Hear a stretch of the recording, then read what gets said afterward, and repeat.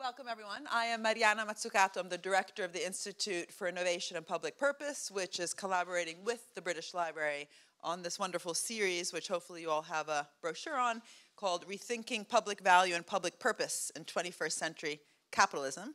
IIPP is a UCL Institute. It's actually a department, so we have our own teaching program trying to bring back this concept of public value to the center of economic thinking. You'd think that that word even existed in economics. Unfortunately, it doesn't.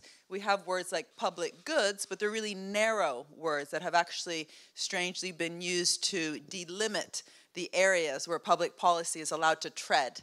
Just think of the BBC when it's told it's crowding out private broadcasters, so at best it's allowed to do documentaries about giraffes in Africa, but how dare it do soap operas and talk shows? That's for business. And so the word public value that we're trying to revive is really a much more cross-cutting concept of how you actively co-create and co-shape the markets of the future, as opposed to just fixing market failures in existing defined markets that can be extremely problematic.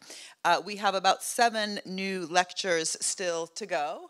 The whole lecture series is trying actually to bring designers, architects, musicians, and of course economists to think about this concept together, including, you know, just because an area is free to access, does it actually mean it's public? Just because Google is free, does it mean it's really public? So how do we create proper public realms through public-private partnerships? How do we really engage in a not tokenistic way, civil society in that endeavor? And that brings me to tonight's lecture. We are extremely proud and happy to have Stephanie with us. She's actually on the advisory board of the Institute, and we had a very interesting discussion today about what it means to have a mission-oriented type of economic policy. But Stephanie is the professor of public policy and economics at Stony Brook University. And previously, she was the chief economist of the US Senate Budget Committee and a senior advisor to Bernie Sanders himself. And I think she'll be reflecting on that experience tonight. She was the founder and editor-in-chief of the top-ranked blog New Economic Perspectives and a member of the Top Wonks network of the nation's best thinkers. In 2016, Politico, I said that like an Italian, Politico recognized her as one of the 50 people across the country, the US, that is most influencing the political debate. And her book, The State, the Market, and the Euro, published in 2001, actually predicted the debt crisis, which was much more than just a debt crisis, an economic crisis, in the Eurozone and elsewhere. And her subsequent work correctly predicted that, first of all, quantitative easing wouldn't lead to high inflation, and 2, that government deficits wouldn't cause a spike in US interest rates. And 3, God, these are very carefully written notes by PhD students, that the S&P downgrade wouldn't cost investors to flee the treasuries, and 4, that the US would not experience a European-style debt crisis. Instead, a whole other mess of things happened, which she also predicted. Anyway, so this is enough for me, and all I can say is that this is an incredibly important lecture tonight, because actually thinking about what do we mean by a public budget, how it's different from a family budget, which of course is constrained by certain factors, will hopefully also allow us to really think about that topic that we talked about today in the advisory board, which is let's actually think about what we want to be investing in, the kind of results, the missions, the outputs that we want to create in the economy, and then let's just create the budget to get us there versus the reverse. Here's your limited budget, and within that, think in a very narrow way what you can do. So Stephanie, thank you so much for coming all the way from the US for tonight's event, and we're all extremely excited to have you.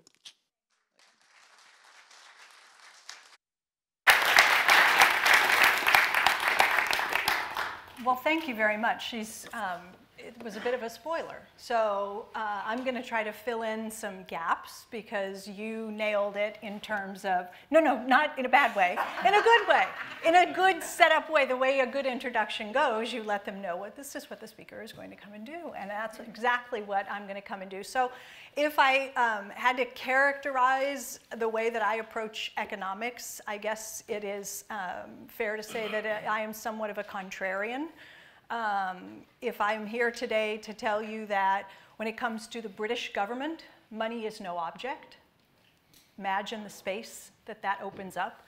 When Mariana talks about not taking a fixed allocation of of pounds and saying, this is your budget, go see what you can do with it, if instead you were told, what is it you would like to do? What kind of an economy would you like to build, right? What are the missions you're trying to achieve in the economy? What is the budget you need to carry out those missions? And you could fit the budget to those goals. What would that look like? Could we even do that? Is that even realistic? I think it's fair to say that both here and in the US and across Europe and mostly around the world, we do it the other way around, right? We start with the notion that money is in fact an object. And that's why we hear politicians talk about the need to find the money, right? How are you going to find the money? You want to build infrastructure? You want to do healthcare? You want to do education? Where are you going to get the money, right? Finding the money becomes a really critical, it's at the starting point. You don't leave the starting gate until you answer the critical question, how will you pay for it? Where will the money come from? And my position is that this traps us unnecessarily, and it traps us in a frame of mind where we're all basically walking around as if we're still operating on a gold standard.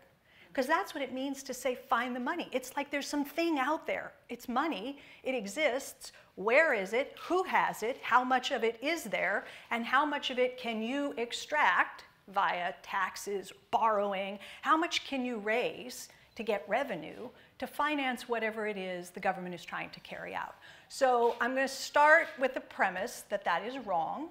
Okay, and I will recognize the grimaces in the audience, that not all of you are with me, maybe yet, but I hope to persuade you to, if you're not already thinking along these lines, that we ought to be thinking along these lines, that there's far greater space available to countries like the US and like the UK in terms of the policy space, the options that are available, the resources that are out there that could be mobilized and put to public use, right, to serve the public good. And that the money piece is what stands in the way. And part of what is attached to the money piece is the idea that deficits are a problem. Okay, so we got the money piece. We have to deal with myths about where the money will come from, how to pay for things. And then we have the deficit piece, the idea that if you don't fully pay for things, that is, if you don't raise enough revenue via taxation and you have to borrow, you're somehow putting the nation at risk. Solvency risks, vulnerabilities with respect to the bond markets, burdening next generations. We all know the stories, right? You've all heard them. Am I correct? Yeah, so we're bombarded with this stuff on a daily basis. Everybody tells us this is the reason we can't have nice things, because of the national debt, because of the budget deficit, because of the need to pay for things. So I'm going to do my best in a limited period of time to disabuse us of some of this rhetoric, okay? So this is where we are. This is how we start our thinking. And this is the flaw, right? Right from the beginning, we begin with a flawed premise. And the flawed premise is that somehow the federal government has to play by the same set of rules as you and I. Okay? The government is really just like a giant household, and it must manage its finances in a responsible way, just the way that you and I must manage our finances. So you look at a family budget, and you say, okay, what is it that comes in every month, or on an annual basis? What are the expenses? What's the outgo? And then how do we match the two so that we avoid doing what? Ending up in the red, right? Ending up with deficits.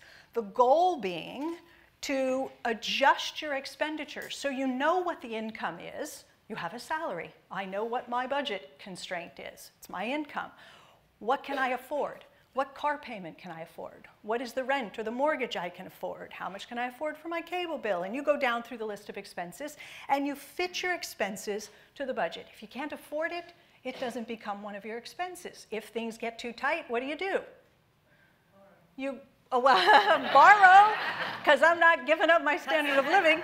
I may borrow, or I may say, I've got to make cuts, right? So the nanny is a luxury, and I've got to take her down from 5 days a week to 3 days a week. And the housekeeper goes to every other week instead of coming every week. And I trim my expenses where I can, and I can more or less balance my own budget, right? I can manage my expenses, try to avoid going into debt, at least that's the idea, right? Avoid going into debt and build up some kind of savings over time. accumulate savings, build wealth so that you have a cushion, right, for later on in life. So obviously, this makes perfectly good sense for you and I to behave this way. I don't see any problem with this at all, right? This is rational stuff. What happens, though, when households get frugal? Like, think of austerity at the household level, okay? You're trying to manage your expenses, so you start cutting some of your expenditures, tightening your budget. You know, you don't have a lot of room on the income side. You don't just go up to the boss and say, it's getting a little tight. I was wondering if you could just, you know, bump up my salary a little bit so I have a little more cushion. Not really. You know, you're forced to deal on the spending side. So you start trimming expenditures. And at the individual level, this can work. I can save more by spending less. I can pay down my debt. I can accumulate savings. And for me as an individual, this can work out. Right? The problem is if everyone in the economy attempts to behave this way at the same time. Now, why is it that what's good for the individual is catastrophic for the economy as a whole, if everybody tries to do it? How does it make sense that doing something sensible becomes a disaster if everybody practices that behavior? Keynes called it the paradox of thrift, right? It's a fallacy of composition. It's when we try to apply something that works at the micro level to the macro level. And what happens is this. Capitalism, our market economy, runs on sales. This is the easiest way I have found to describe the way that the economy works. It runs on sales. Okay, the economy as a whole is organized around production for profit. Firms hire workers because they expect that if they hire the worker and incur the costs of paying the wage and benefits of that worker is going to help the firm produce some output, which that firm can turn around and sell for more than the cost of production. That is, that they can turn a profit, right? That's why businesses hire and invest, because they think it will be profitable. So what you have happening in the economy as a whole are loads of firms, in the US millions, here maybe tens and tens of thousands of firms. Basically, picture them stocking a giant conveyor belt. Everyone is producing and adding some output for sale, like wanting, the goal being, please be a customer on the other end of this, right? I'm producing, I want someone to buy this. So all of this merchandise, the idea is to offload it, to find demand for that output. Households carry most of the weight. They offload most of the product, which is to say that household consumption is most of GDP. Most of the spending that takes place in the economy is done by households. People sometimes think it's government spending, right? Because everyone is always telling me government is so big and such a big part of the economy. Government does a small amount of the total spending. The vast majority is done by the household sector. So households are pulling boxes off of this conveyor belt. They're buying output. But what happens when they decide to tighten their belts? What happens when they decide to spend less in order to try to save more, to be responsible fiscally with their budget? What happens? Some of that stuff doesn't get sold. Okay? Some of that stuff doesn't get sold. So the conveyor belt's going around, and now it's carrying more merchandise. It's carrying more merchandise. And what happens? Firms say, uh-oh, we have a problem. There's no demand for the level of production that I'm currently at. I have to scale back. So I lay off some workers. Right? The rising inventory is the signal to the firm. You're producing too much stuff. Nobody wants this. Right? The demand falls and unemployment goes up. So unemployment rises, firms scale back. This is what happened in the last recession for the US. I don't have a graph that looks exactly like this for the UK, but it would look very similar to this.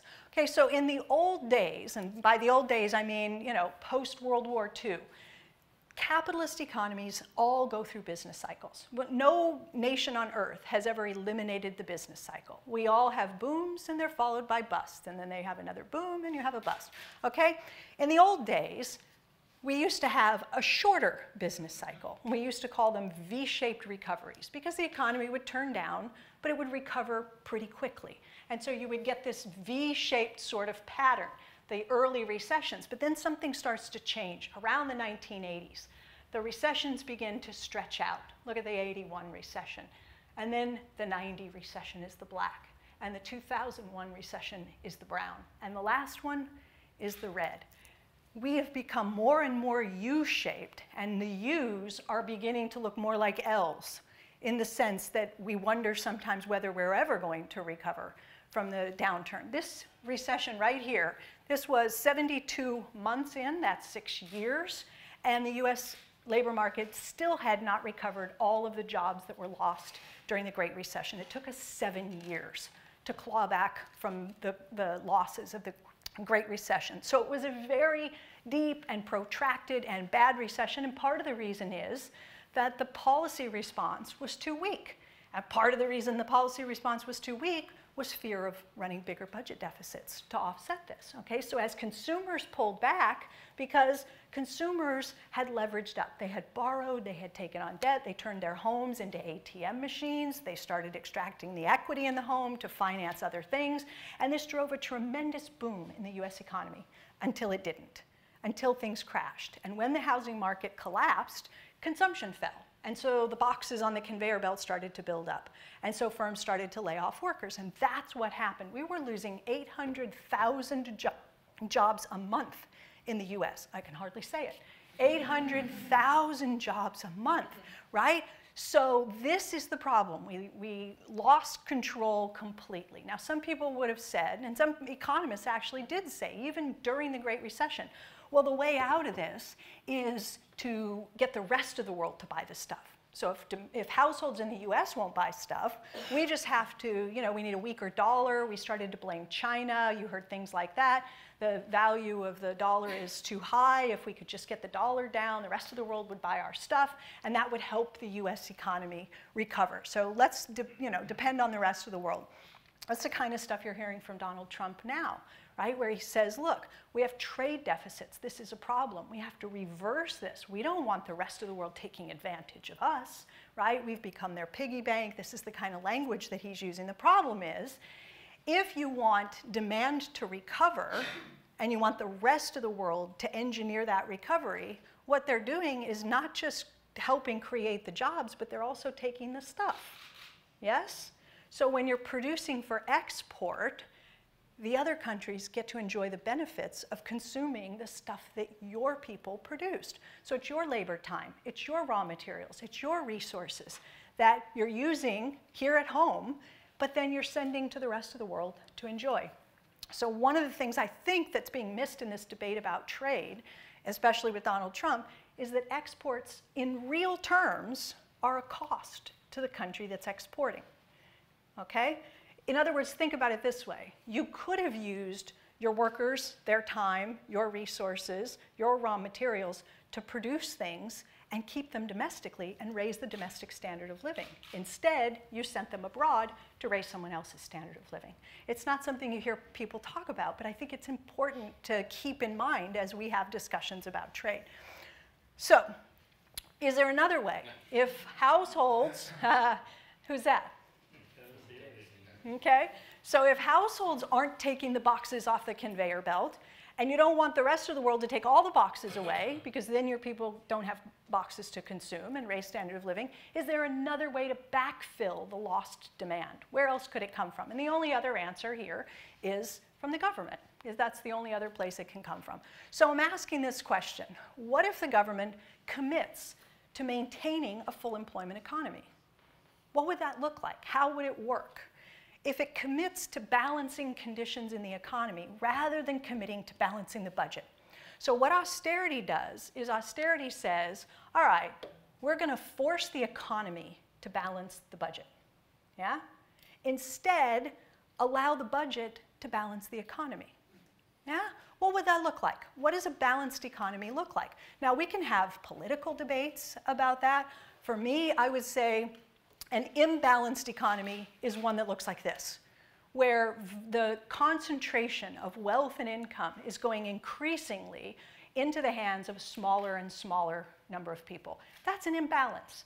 It's an imbalance that's not just morally upsetting. It's an imbalance that causes the economy to malfunction. The economy doesn't function as well if you're shoveling most of the income into the hands of the people who are least likely to turn around and spend it into the economy. That robs you of sales and customers and demand. So it would be far better to rebalance the distribution of wealth and income. A balanced economy doesn't have millions of children living in poverty. A balanced economy doesn't have infrastructure that's crumbling around you. A balanced economy doesn't have seniors who are, on fixed income living in poverty. So imagine, and we can all come up with our own definition of what a balanced economy would look like, but at least if you set the goals as objective, I want to cut the child poverty rate to 0 in 10 years' time. I want to repair every structurally deficient bridge so that it's not structurally deficient in 2 years' time. I want to, right, mission-oriented, set the goals and allow the budget to help you achieve those objectives. So the budget becomes the tool to carrying out mission-oriented budgeting. No particular budget outcome is more desirable than any other. If it takes a deficit that's equal to 3% of your GDP to balance your economy, okay. So I have a good economy. The kids are healthy, the seniors are well cared for, the infrastructure is fixed, I don't have inflation problem, I've got good conditions. The number that appears on the ledger that gets written down, scrolled down, Downing Street or whatever, who cares? I don't care if it's 3% or 4.5%, maybe it's a surplus of 1%. That number isn't what's important. The goals are what's important, and the budget is just the tool to get you to achieve those goals. So you say, well, wait a minute, Kelton, that sounds nice, right? Pie in the sky and all. But we know that we're broke here, so this is not an option. We can't use the budget to balance the economy because we've already broken the budget, right? So here's the letter from Liam, how do I say the last name? Brian Byrne. He leaves the letter, right, to the incoming Chief Secretary. Dear Chief Secretary, I'm afraid there is no money. Kind regards and good luck, right? Ha ha. Okay, so this is a joke, right? And it is a joke. I mean, it is a joke, but it isn't a one-off joke. It's a redundant, recurring theme, and it becomes not a joke, but it becomes something that the population begins to believe, right? And then we all subscribe to it, and then we don't want to believe that we've got a government that's broke. I mean, that's not good, and as good patriotic citizens, we want to make sure that we fix that, and so we'll make the sacrifices. So in the US, the language during the 2000s was about shared sacrifice, right? It was about all of us together cutting back and tightening our belts. We're in this together for the good of the country, right? To save our national solvency. And so, that goes way, way back in time. There is no public money, she told us. There is only taxpayer money. This is a really important line. There is no public money. Right away, that says you have to find the money, but you're not going to find it from the public, right? You're not going to find it from the public sector. You're not going to find it in government. You have to find it outside of government. So who has the money? Where is the money? It's taxpayer money. The taxpayer must pay for whatever it is, okay? What is behind this thinking? Behind this thinking is the idea that the government is constrained like a household or a private business. It has to arrange financing. If I want to go buy a new automobile, I show up at the dealer's car lot and I say, I like that one. Now, he doesn't let me drive away in the car until I do what? Pay for it. I have to show that I've got the financing. So I have to arrange the financing. I have to borrow the money. I have to show that, okay, here's where the money's coming from. Okay, so we think that the government is like a household or a business, that it prearranges its financing, and then it goes out and it does some spending, all right? We think the government, just like a household, can spend more than it collects, but only for a period of time, and only if it can find money from someone who got it, and they can borrow it. Okay, you've got to borrow the money from someone who has it. You've got to go out and get it. You need other people's money in order to be able to spend. The problem is, money is an object. It's finite. There's only so much of it. There's a pile of pounds in the world somewhere in a corner, and it's massive, but there's only so much of it. And everybody who wants a piece of it, private industry, the government, household, everyone who wants to borrow money has to go to that finite pile of pounds and compete for it. The more intense the competition, what? The higher the price goes. So the interest rate.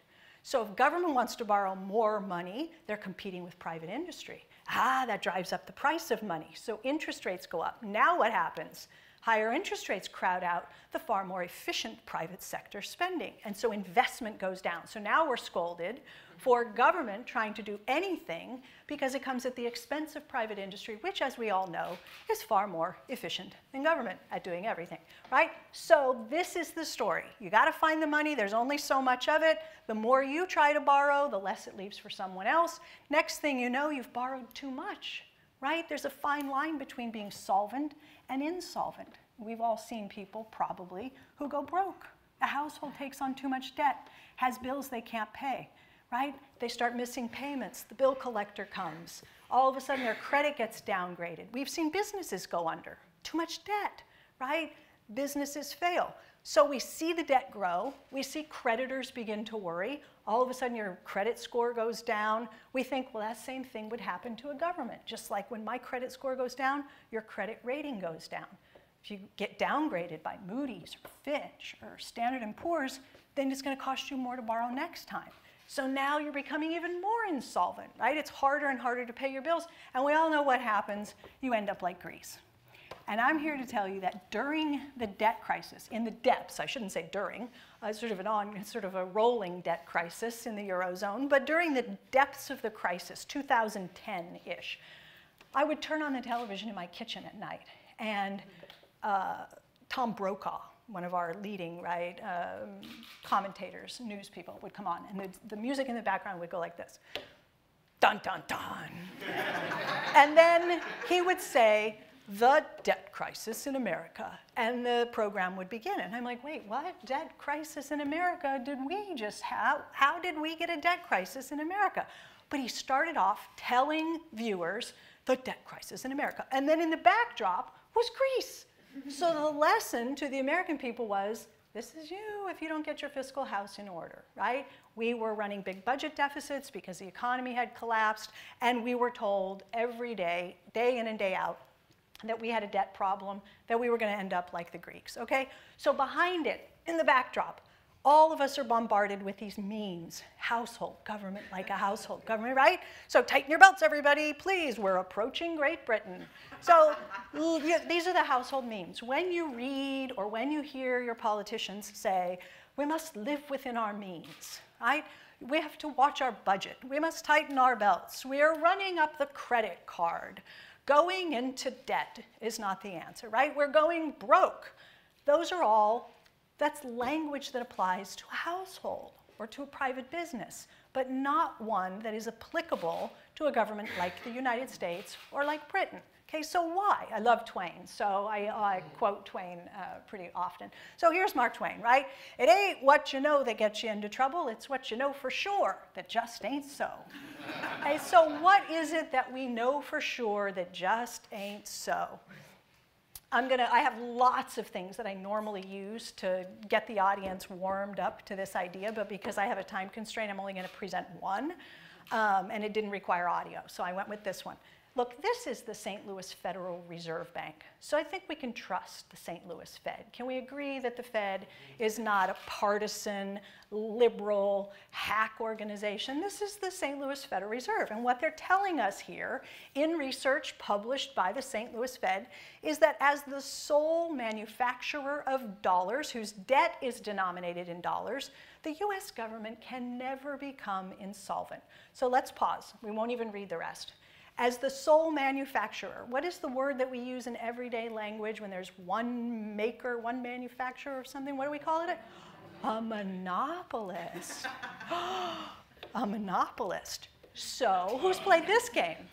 Everybody's played this game, right? Or seen this game played or knows what this game is. So when you play the game of Monopoly, and you open up the instructions. I hate this game, it never ends, right?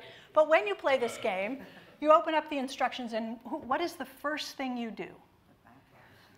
Very good. You choose someone whom you trust, to control the currency, to issue the money. Okay, most of the time the audience says you fight over the dog and the shoe and whatever. I say, okay, fair enough. But the second thing you do is you pick someone to be the banker. So you figure out who's going to issue the money in this game. Okay? So imagine that you take the board out and you set up all the pieces and somebody says, okay, before we get the game going, I'm going to need all the players to pay their taxes. So you have to fund me, right? Would the game ever begin? No, it's silly. You can't even start the game. The first thing that has to happen is that somebody has to spend the currency into the game, or the game can't begin. So somebody provides an allocation. You get 2 500s, you get this many 100s, and now the players are ready to play. Okay, now there's money. What happens? You roll the dice, you go around. If you get lucky, you land on the chance, and you draw the card, and it says, you got lucky, you got paid $50. Ooh, okay, so I get a payment, right? Maybe it's my Social Security, maybe it's some other form of government payment, but here comes money. Then I keep going, and all of a sudden I draw a card and it says, IRS, pay your taxes. Yeah. So 100 leaves the game. Okay, so 100 is paid in taxes. That goes out of the game. Now I'm trying to get by. I'm trying to buy things as I go around the board. If I make it all the way around, they top me up. I get 200 for pass and go, right? When does the game end? The game ends when more has been collected out than has been paid back in. Yeah? As long as the person who's in charge of the money is putting more into the game than they're taking out, the game proceeds. Problems arise as soon as someone starts taxing out of the game too much and not replacing it with enough. Now the balances of all the players goes down, and pretty soon you have nobody left to play the game. Okay, so this game illustrates something important about being the monopolist, being the issuer. In fact, the rules of the game say that in the event that the game goes on so long that you run out of money to pay in, that you write an IOU. And this is in the instructions of the game, okay? And you keep the game going. Why? Because money is no object, right? It's just a ledger. It's a spreadsheet entry. It's a ledger entry. So you continue the game. All right, so this is a pretty good illustration, I think, of how public money works in a country like the US, in a country like the UK. Sadly, the rest of us, we don't have this capacity. We aren't issuers of currency. We're merely the users of the currency. So everybody here is a user of pounds, I assume, unless you've traveled from elsewhere. I'm a user of the US dollar, but I don't issue it. Unfortunately, I do not have the power of the public purse. It puts me in a different relationship. It means that language that makes perfectly good sense to apply to me, going broke, running out of money, needing to tighten my belt, right, all that kind of stuff, perfectly sensible when applied to me, but nonsensical when applied to the issuer of the currency. Okay, so money is no object for certain governments. I'm going to tell you what I mean by that. Most governments tell you what the unit of account is, how they're going to spend, in what currency they're going to spend, in what currency they're going to collect taxes, and in what currency they're going to borrow. The government decides this. In the US, the government has decided the unit of account is called the dollar, right? The government spends, taxes, and borrows in US dollars. In Britain, the unit of account is the pound. The British pound comes from where? The British government, and it can't come from anywhere else. In the US, the dollar comes from the US government, and it can't legally come from anywhere else. If I get caught trying to manufacture dollars in my garage, it's called counterfeiting, and I go to jail, right? I can't do it. The government has given unto itself the exclusive right to issue the currency. No one else, not China, not anybody else, can issue the US dollar. Only the US government can issue the currency. In Britain, only the British government can issue the pound. In Japan, only the Japanese government can issue the yen. One nation, one money. That's how it works in most of the world, okay? Most nations require that taxes be paid in a currency that the state has the exclusive power to issue. So my taxes in the US are due in US dollars. I can't pay my taxes in any other currency, and I can't get the currency from anywhere other than the US government. We call this sovereign money. So the US, Japan, the UK, they have sovereign money, okay? Governments spend in these countries by instructing their banks, their central banks, to change the numbers in someone's account upward. So you sell goods to the government, your account gets credited with US dollars. Where did the money come from? It didn't come from anywhere. It came from the keyboard at the New York Federal Reserve Bank, which is putting the entries into your account because the government said, I bought from him, go credit his account. So Boeing or Lockheed or whomever gets a credit to their account. They're not literally printing money and taking it over to your bank. They're not literally taking money from the pile that exists in the world or from someone else's account and transferring. They're creating it. They're spending it into existence. We say taxes drive money. As long as the state retains the power to both make and enforce its tax laws, the people need the government's money. See, we've thought of this the wrong way around. When Margaret Thatcher said there is no public money, there is only taxpayer money, she's wrong. Okay? It's not they who need our money, it's we who need their money. Okay? We need their money in order to settle our obligations to the state. They are taxing us in pounds. You have to get the pound. Where do you get the pound? From the British government, right? So we've just flipped this thing around and convinced ourselves that they need our money instead of the other way around. The currency itself gets its value by virtue of the fact that the government demands that we all make payments to government in a currency that they and only they can create. That gives the currency value. It allows the government to move resources from the private sector into the public domain. And here I'll tell a quick story. How's my time, by the way? Oh, you're so interested you forgot to watch the clock. Good for you. Good for you. How many? 50 more minutes. Oh, for the whole session? Oh, well, I should speed up a bit, but I'm not going to. So Britain used to understand this. In fact, we learned from you. Okay, I'm married to a historian, so if the history is not perfect, I don't even have an excuse. I should get it really right, but I'm going to give you the thumbnail version of the history here. Okay, when Britain colonized Africa, what happened? They sail over, hop off the boat, I'm taking some liberties, have a look around and say, gee, there are some really interesting things here that we don't have back home. We sure would like to have some of them. How's about we buy them from you, right? Offering up British pounds in payment. And the Africans said what? Cheerio, safe trip home. No, thank you. Right? Why would we want to give up our resources? Why would we hand our stuff over to you in exchange for this paper? Well, lovely. I mean, the Queen looks lovely and all, but we're really not interested in this swap. So what did Britain do? I don't think you understand. See, what we're setting up here is a colony, and you're going to need to make payment to the Crown, okay? And the payments will be due in British pounds. Oh dear, we don't have any British pounds. How can we pay the tax to the Crown? We can help you with that. We can help you with that.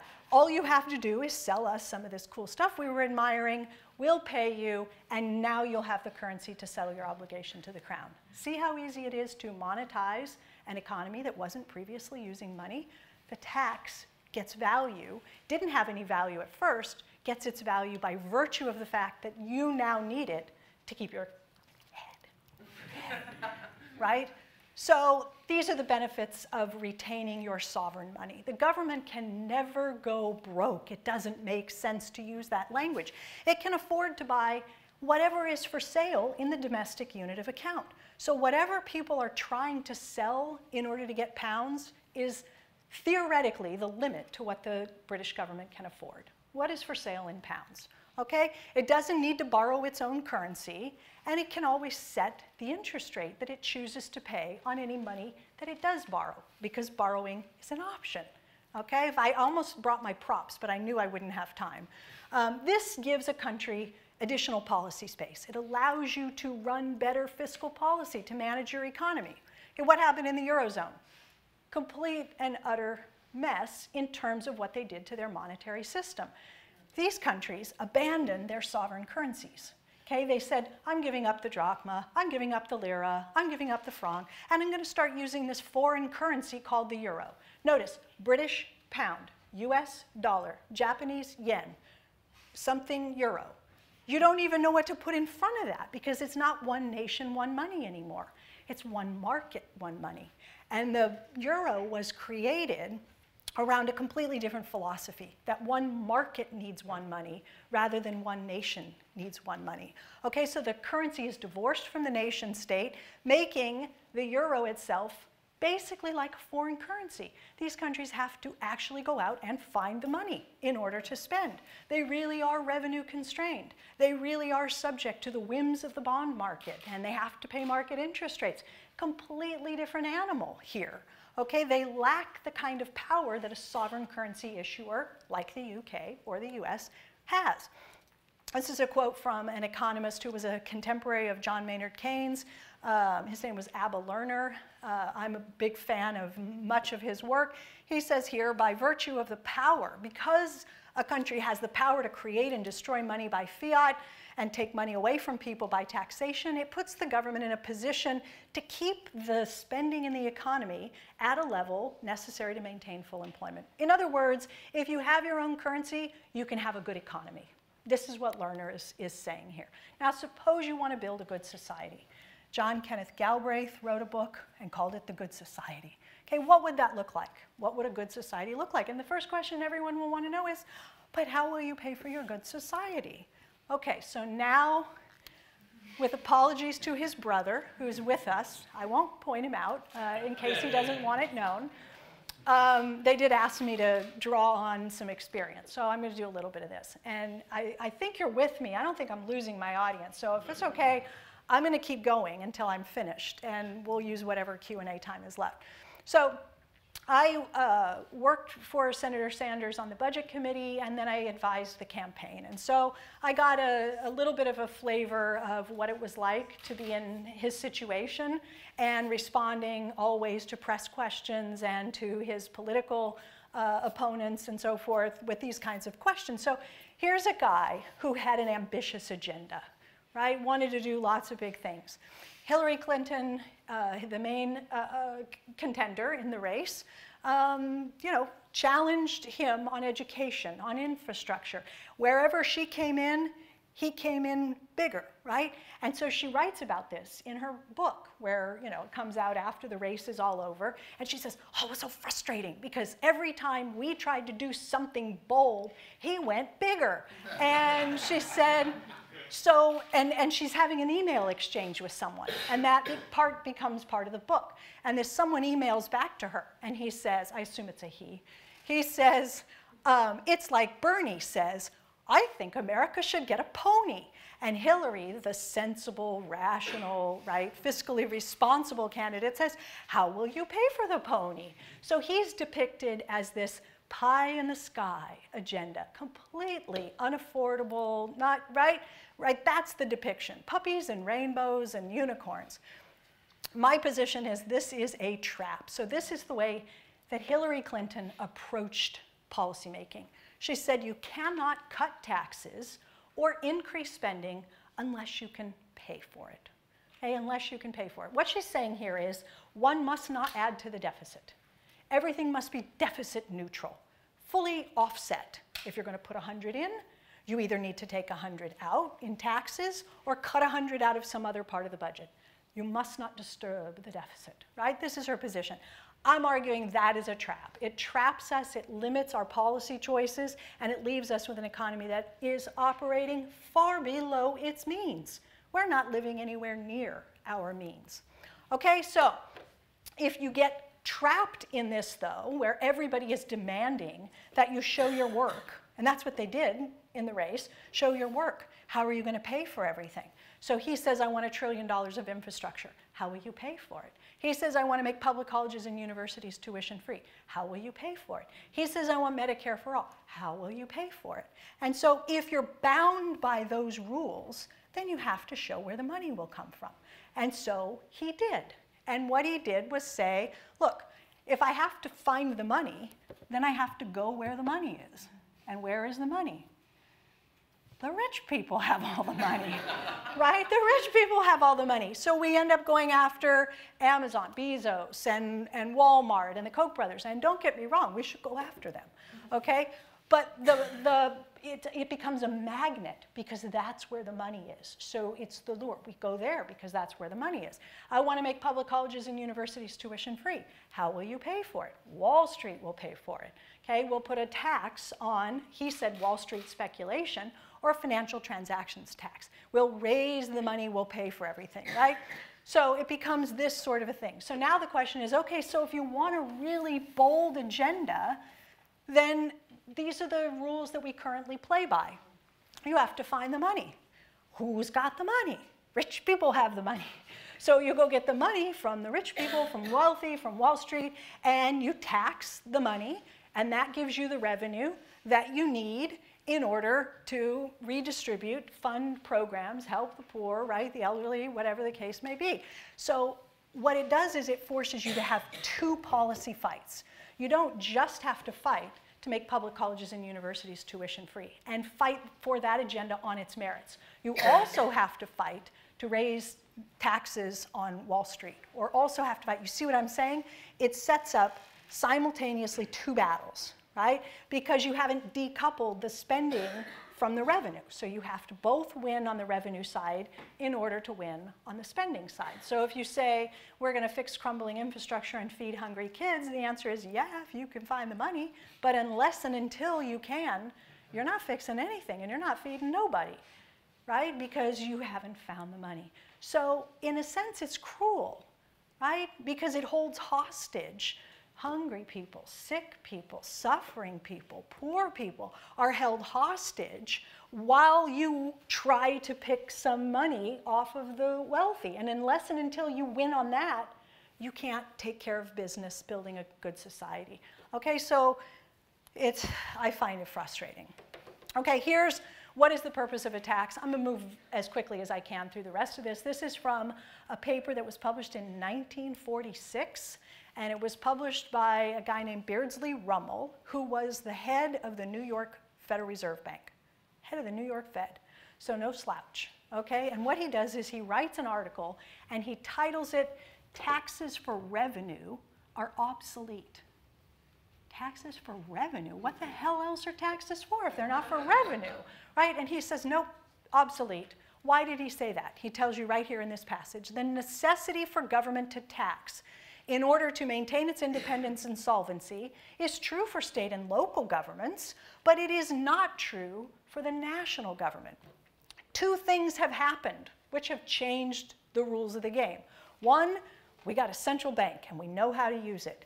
Two, we went off the gold standard. There it is right there. You're no longer on a gold standard. If you're on a gold standard, finding the money is a real thing. You literally had to dig in the ground, in the mines, to find the money, right? And he's saying we suspended the gold standard to go to war so that we would have the fiscal capacity to spend whatever is necessary to win the war. And that's exactly what happened. The financing was not constrained by revenue. Government ramped up deficit spending, held interest rates down by telling the central bank exactly where it wanted interest rates pegged, and the deficits were run. Nothing bad happened. We won the war, and the American economy prospered for decades after that. Okay? So he says, look, we don't collect taxes because we need the money. Obviously, we're the sole manufacturer of the currency. Why would we tax to get it? We create it. We issue it. Okay, so taxes do other stuff. They allow the government to spend money into the economy without inflating the economy, without causing inflation. If I want to spend $1 trillion into the economy on infrastructure, and I say, I don't need the revenue, so I'm not going to tax anything out, holy moly, you might get an inflation problem just spending $1 trillion in. So the question becomes, how much can you safely spend to mobilize resources that are currently unused, right? Unemployment. You have construction workers, architects, engineers, you have steel, you have concrete, you have machinery that's not being used by anyone in the economy. So you're not going to crowd it out. You say, aha, I'm going to spend hiring these construction workers, that engineer, that architect. I'm going to take these machines that move heavy stuff and make concrete. I'm going to hire all these things, and I'm going to spend on that.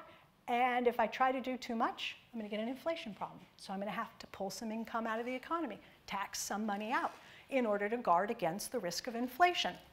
So taxes do that. Taxes are important because they help redistribute income. They take income away from people if you think they have too much. So taxes play an important role there.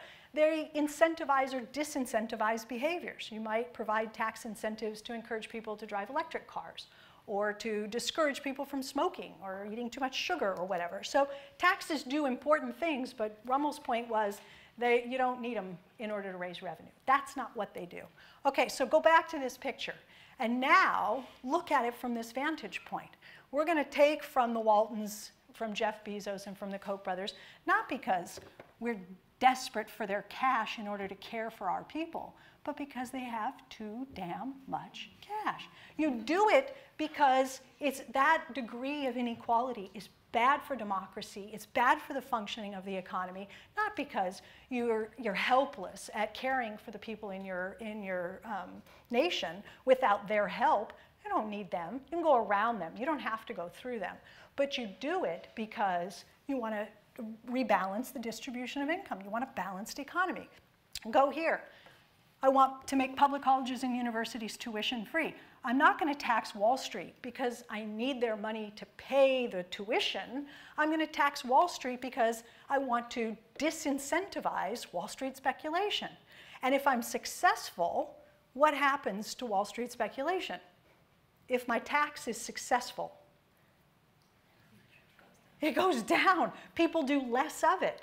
Right? People say, oh, they put a sin tax on speculation, so I'm going to do less of it.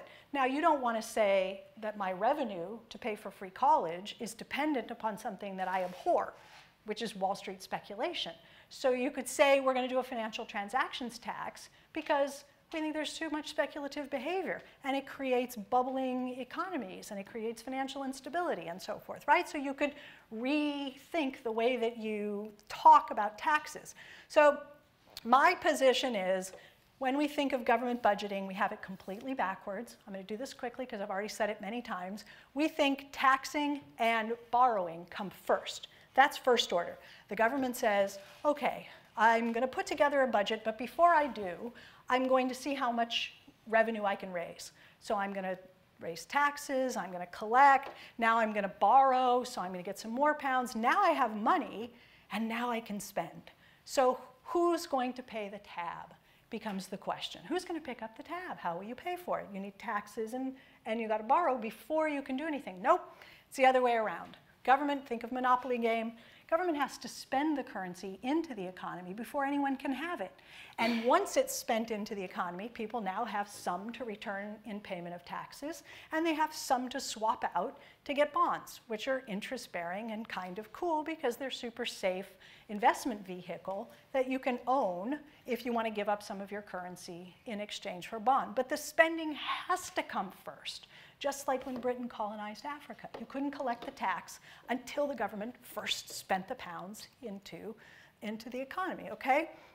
So it muddles the debate. What we do muddles the debate. This thinking right here from a newspaper just 2 days ago, I think.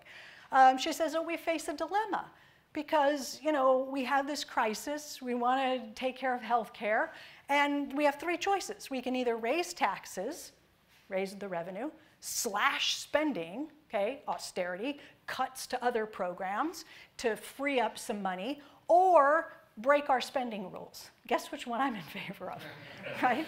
There's one here that makes a lot more sense than the other two from my perspective. So you just put the handcuffs on. You tie your shoes together and complain you can't run. So bend over, untie your shoes, and go run around. And that's basically what has to happen here. You've committed to austerity, you've committed to budget rules, you've committed to trying to force the economy to balance the budget instead of allowing the budget to balance the economy. And so if you don't want to disregard your rules, then these are your only two choices, right? You're going to increase taxes or you're going to slash government programs in order to try to sustain something instead of keeping your eye on what really matters. And here is the last, I think, slide. And what I'm going to try to do is, you know, bring it all together and say we're too stuck on the money question, we're too stuck on the financing, we're too stuck on the how will you pay for it in money terms. What matters is the real stuff in our economy. What matters are the resources, the real resources that are at our disposal. So if you have millions of people who are unemployed, factories operating far below their capacity, resources available to be mobilized, then the government can do what Mariana said. Can say, what should the mission be? We have all of these things lying around. The market is not bidding for them. There is a zero bid for unemployed labor. Yeah? The price of unemployed labor is zero. There's no bid. So if I'm looking out at the vast resources that are available to me, and I say, what could we be doing with the riches that we have? Then you focus on the real things. And now you have a tough choice to make because you have to prioritize. Should we do infrastructure? Should we do childcare? Should we do healthcare? Should we have competing alternative uses for all of the available resources that you have? But the money pushes those resources into their productive uses, right? But remember, the government can afford to buy whatever is for sale in British pounds. So if you have people unemployed, unemployment is evidence of people looking for what? Paid work, okay? So you can put those people to work. So in the US right now, Senator Sanders and others, including I think most of the people that we think would probably be running for president in 2020, including Senator Cory Booker and Kirsten Gillibrand, they're House members, and they're all putting forward legislation around trying to create good jobs. Good jobs, meaning high-paying jobs. So in the case of Senator Sanders, as is his norm, he's going bigger than everybody else.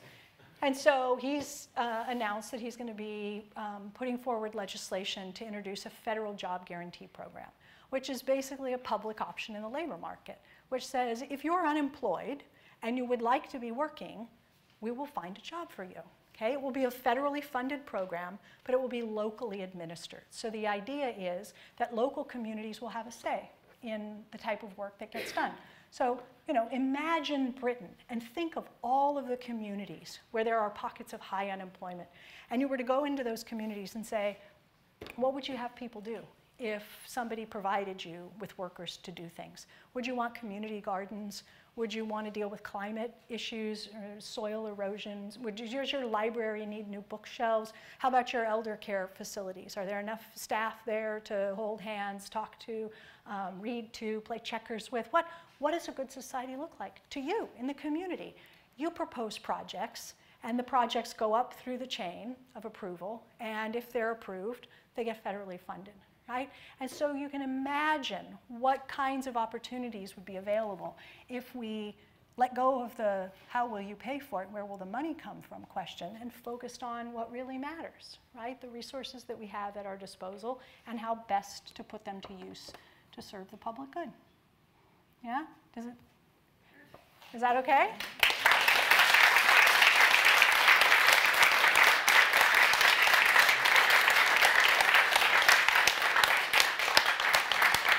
What do I need to do? Oh, yeah, sure. Do you want me to just?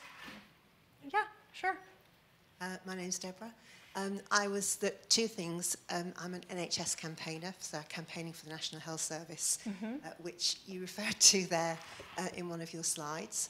And I was looking at the last slide about have we lost sight of things, and looking at the title, Rethinking How Public Value is Created.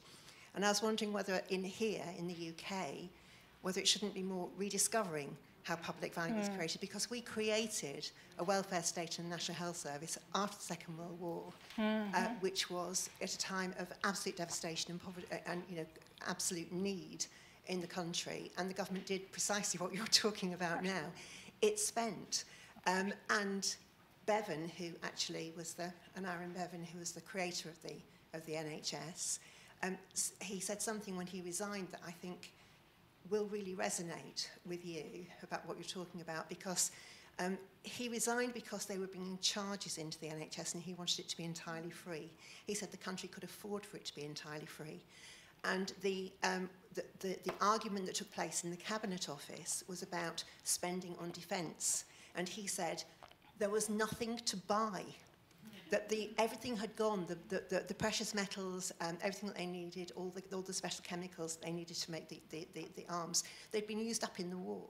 And that America, which was very powerful because it had sent a lot of its real resources to the rest of the world during the war, and the rest of the world were now having to send it back again to America.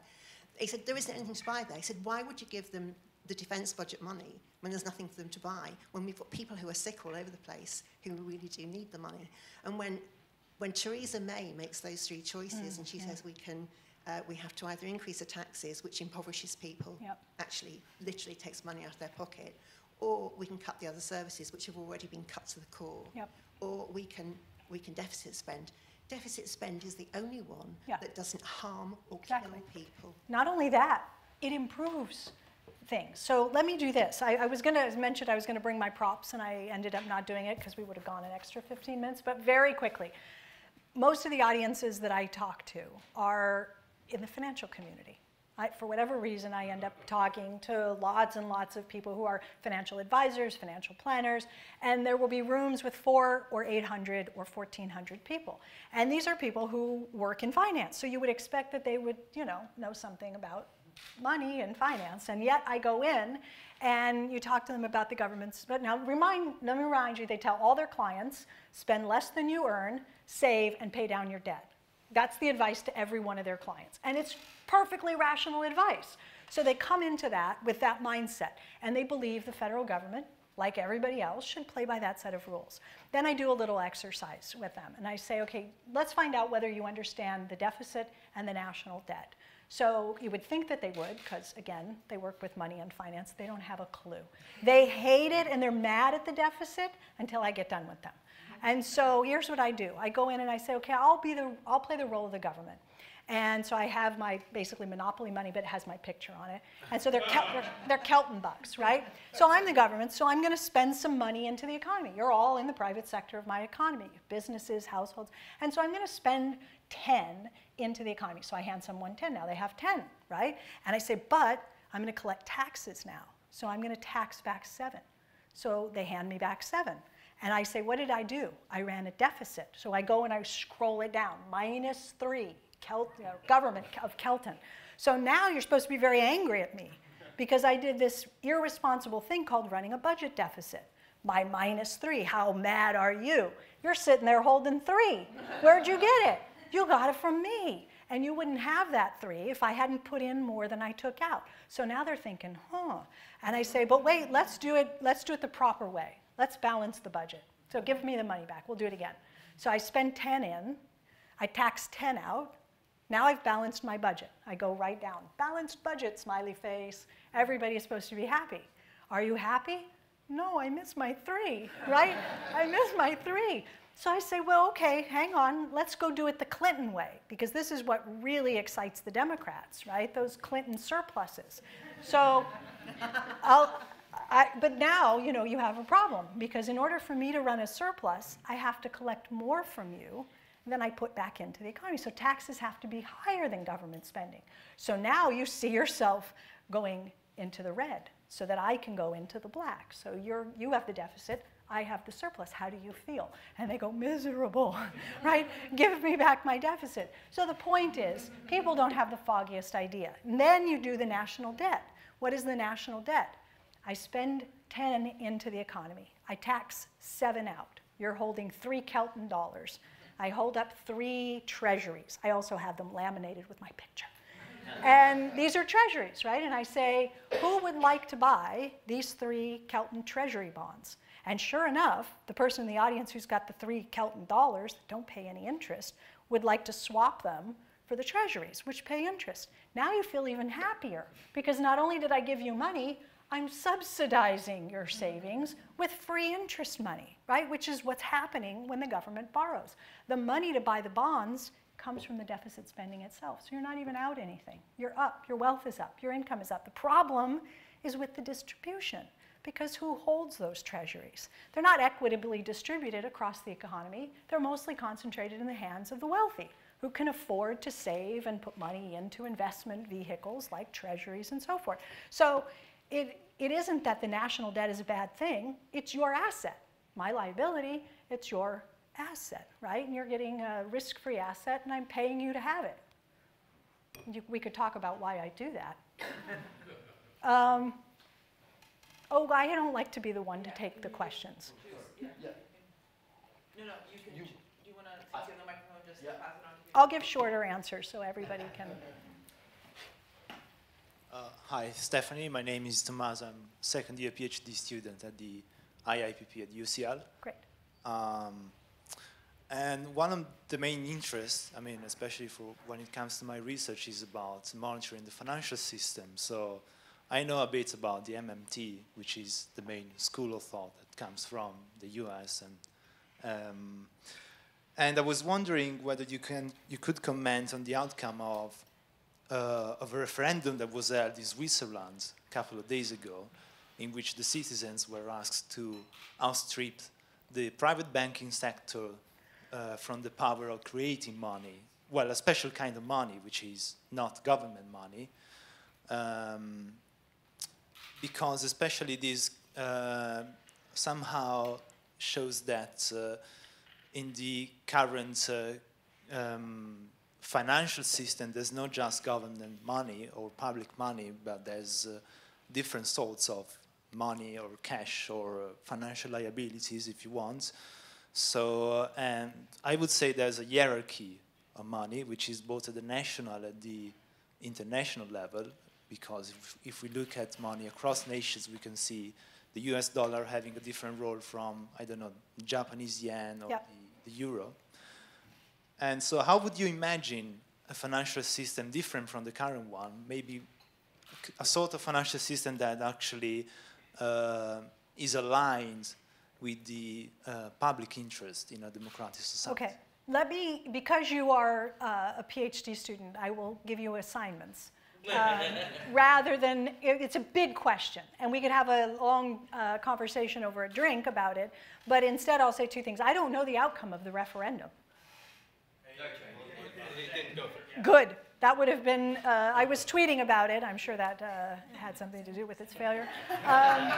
No, people here in the UK, like Ann Pettifor and Francis Coppola, were also weighing in, also taking the position that I took as well. People are doing crazy things, I think, because they try to diagnose the problem, and they see that private banks were somehow involved in creating credit that somehow drove the housing bubble that ended up collapsing the economy, and therefore, working backwards, the way to stop something like this from happening again is to strip private banks of the ability to make loans that create deposits. Okay, this is not my position. So you asked how I would go about restructuring the financial system to make it safer and that sort of thing.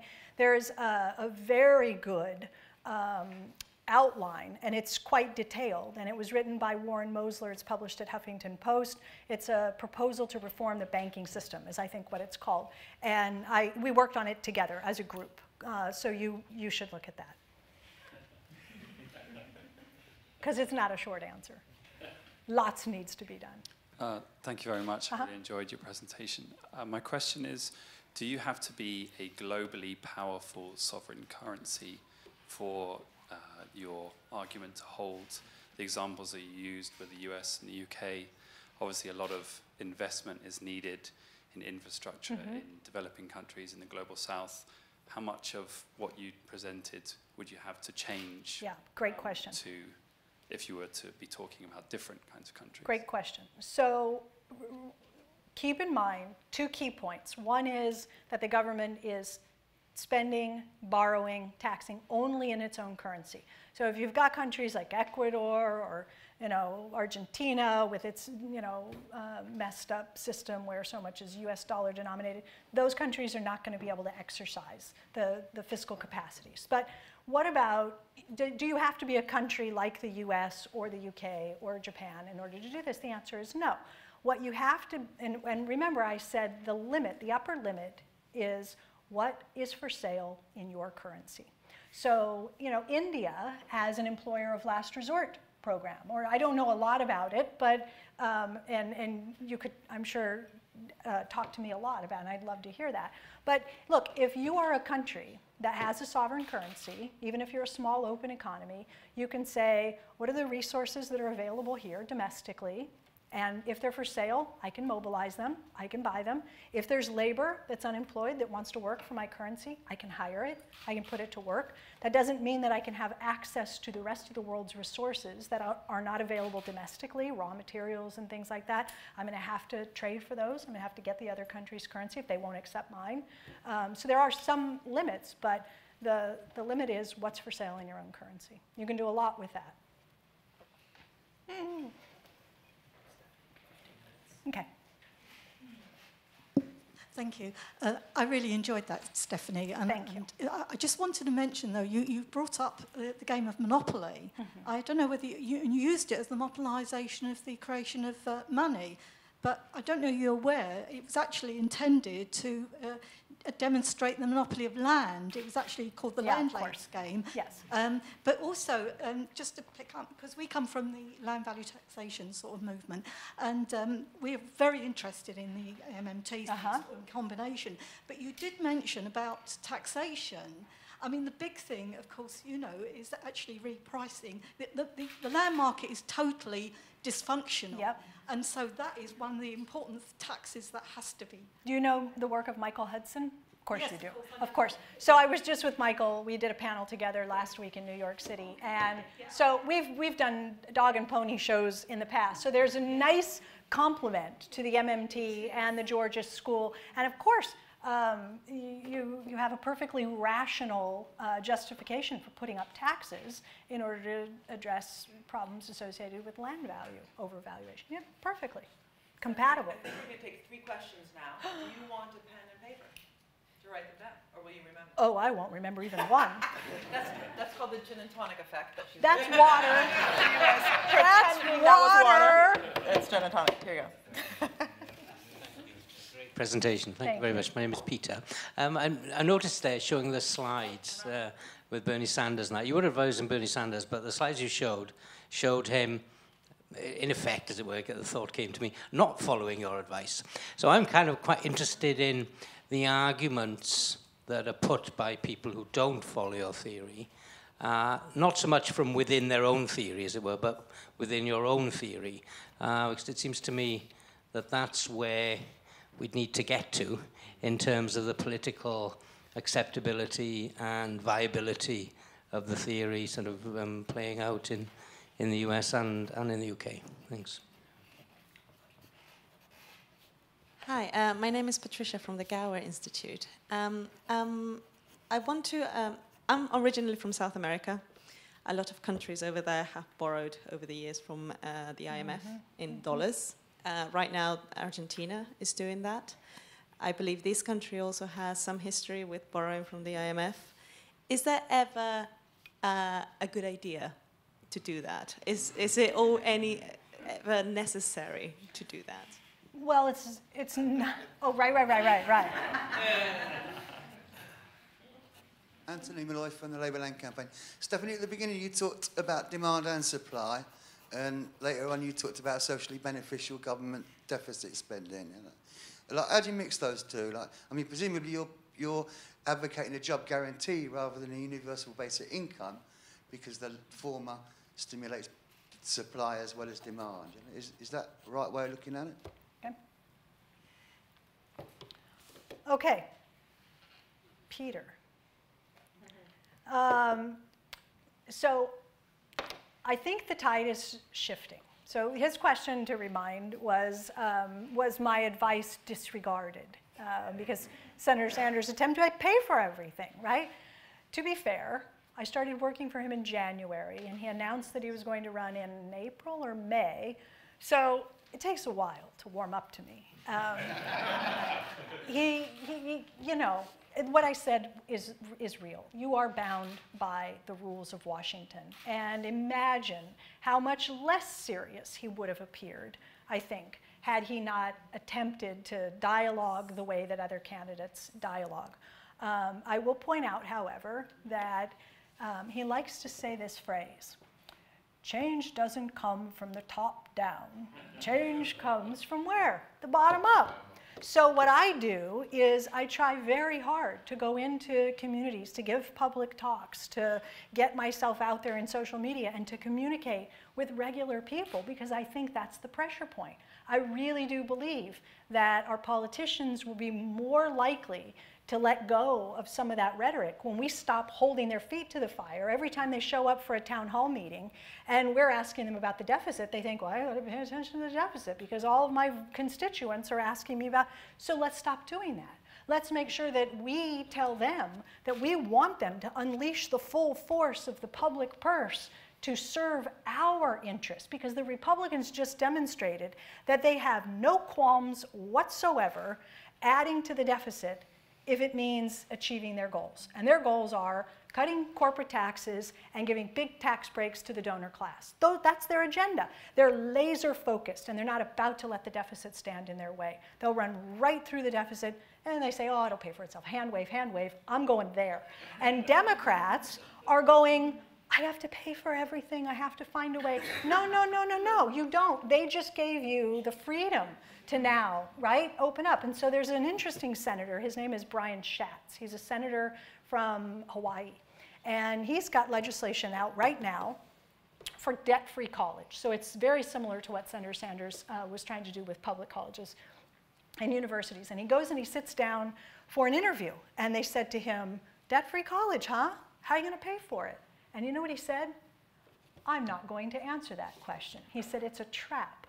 It's a trap. He said, the Republicans don't pay for anything. He said, why is it only progressive? Only the progressive agenda has to be paid for. I thought it was brilliant. And what you're seeing is, I'm hearing from House members and from Senate staffers that the conversations are changing. In the background, they're all trying to figure, they write to me, and you know, I'm talking with at least 20 candidates who are running right now across the country for the House and Senate, mostly for the House, who are calling to say, how do I talk about the deficit? How do I avoid this kind of stuff? So I think we're getting there. I just think that really it's going to take more of us giving them the space that they can then say, okay, you know, you're not going to primary me and hold me accountable if I don't. Patricia, IMF. Huh. Does it ever make sense to borrow from the IMF? Not if you can help it. Not if you can help it, because those IMF loans come with strings attached, and the strings, well, they're designed to hang you. So I would, but sometimes a country has debt. So the choice is, do I default on this foreign denominated debt? I'm Russia. I'm Argentina, right? I borrowed US dollars. So now my commitment is to repay dollars. But I can't, I don't have the dollar patent. So I don't issue the dollar. I got to find the dollars. And if I can't earn them, then I need to get them from someone who has them. The IMF can arrange that loan, but it's going to come with very ugly strings attached, right? So, well, I think I'd look at that on a case-by-case basis, but some countries have done just that. Russia defaulted, not just on the dollar-denominated debt, but on some of its ruble debt, which was crazy. It could have paid all of that, right? What else? Anthony, basic income. So here's my thing. I am not categorically opposed to a basic income. I just don't know what people are really trying to do when they say basic income, because there are 1,001 varieties of this thing. Sometimes people say, and some of the people I know who are very wealthy say, we should just have a basic income and get rid of all other social programs. So Social Security, Medicare, Medicaid, food stamps, housing assistance, all that stuff goes away. And then we just send you a basic income, $30,000 a year. You figure out how to save for your retirement. You figure out how to get your health care. You figure out, right? And we'll send you a check, and then you work all that other stuff out. So our pay for is eviscerating this social safety net. I think that is extraordinarily reckless. I think that replacing programs that have constituencies, lobbying groups, people who are prepared to stand, to fight for, to defend those programs, swiping all of that away and replacing it with a promise of a check, free money, if you like, the next Congress that comes in, what's the first thing they're going to cut? The free money. the basic, it's going to be the first thing to go. It'll get whittled down until it's all gone. Meanwhile, you've compromised the safety net. Now, not everybody puts forward that. Some people say it's not a replacement for, it's a supplement to, and then I'm willing to talk about that. But yeah, I generally prefer the job guarantee because it aims the spending at the people who need it. It aims at the unemployed. I don't need a basic income check. And people who make more than I do certainly don't need a basic. And so one worry I have, does everybody know what this basic income is? You get a check, and you get a check, and everybody gets a check. So $30,000. Well, if you're poor, you're going to eat right through your basic income. It's going to be gone. But if you're wealthy, you're going to take your $30,000 and you're going to buy Apple stock, or you're going to whatever. And so what it does to wealth inequality concerns me a great deal, because the poor are going to go right through it, consume the whole thing. The wealthy are going to invest, and then it's going to exacerbate already dangerous levels of inequality. So that's my concern.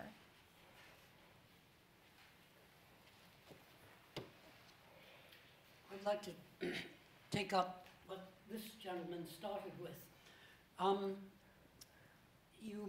There's a hierarchy of missions, and I think that you rather neatly hopped over saying these are going to be sorted out and approved.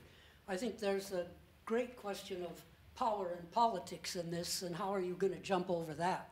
You mean with respect to the job guarantee program? No. Oh. Generally, in your model. Okay. Note it down. You got it. Thank you. He didn't trust me. Josh, we can always talk anytime, but, oh, I'm sorry. Sorry, we Stephanie. talked at length. I know, I'm sorry. Go ahead. And I'll ask you one question because I forgot to ask you this afternoon, which is, if the constraint is real resource, what's to stop an economy land grabbing other countries' resources in order to expand the base at which it can spend money into? What do you mean, land grabbing other? I suppose an policy was once known as Lebensraum. You need to acquire other people's territory in order to have money to spend into it. If your constraint is real resources, because you want to spend money buying stuff you have. Wait, what? Well, I'm missing the. Via what channel? Well, only if your currency area is defined by your national territory, you can buy things in anything that is denominated in pound sterling. Yeah. Why not expand the territory in which you can buy stuff in pound sterling and therefore become more powerful and more... That's already an incentive. I mean, that's not Kelton. I don't think that follows from what I said. I think that countries with imperial ambitions are already exercising their imperial ambitions. And I don't think that it's carefully thought through in terms of the currency itself, right? I mean, I think it's more about the resources. The drive is to acquire territories rich in natural resources and strategic, geopolitical strategic locations. So I don't think it follows from what I've argued, but. So there's 3 minutes left, so you have one more question, then you'll answer this question and that question. Okay.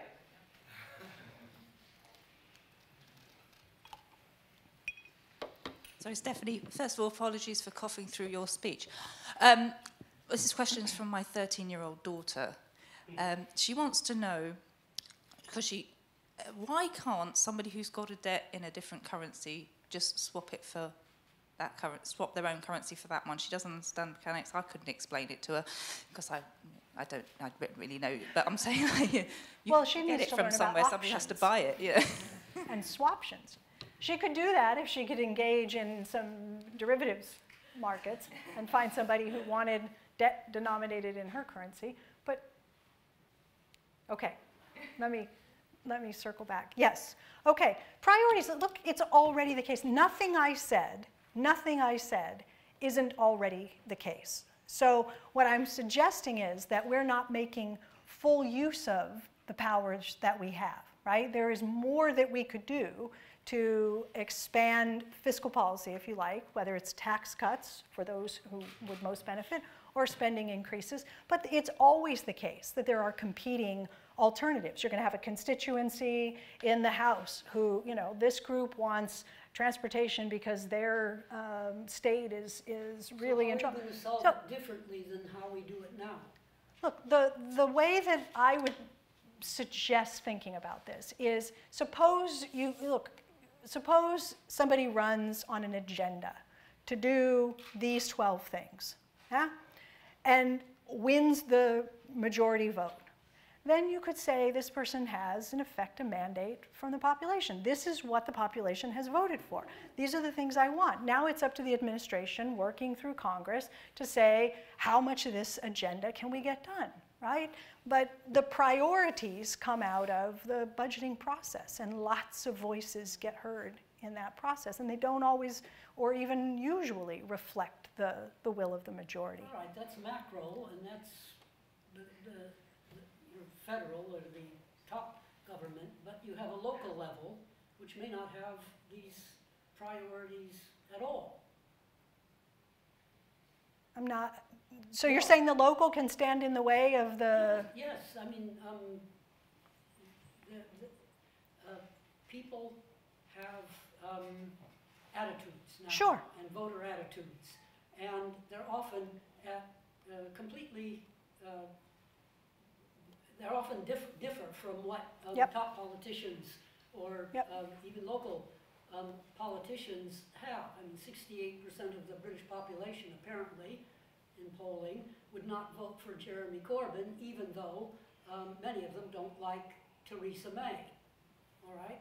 So how does one adjust what's at the top and the hierarchy of the... All you can do is pass legislation. We did it in the US with the ACA, with the American Health Care, so-called Obamacare, and that relied upon voluntary participation by the states. States had to expand Medicaid in order to fully participate in Obamacare. 21 states did not do that. And so you weren't able to roll out healthcare reform in nearly half of the country because the states stood in the way. So that can happen. In the federal job guarantee that we're talking about, we're imagining what happens if you have a deep red state and you don't have buy-in. People don't want to participate in the federal job guarantee, but you have population of people who desperately want work, but there are blockades being put in the way through state and local governments, and our solution is the federal government can directly employ those people. So you can end run. You can't always get away with that. But yeah, it's a legitimate question, and you can't resolve it in every case, but we're thinking about that with respect to the jobs. Yeah, terrific. Let's give another round of... Thank you, everybody.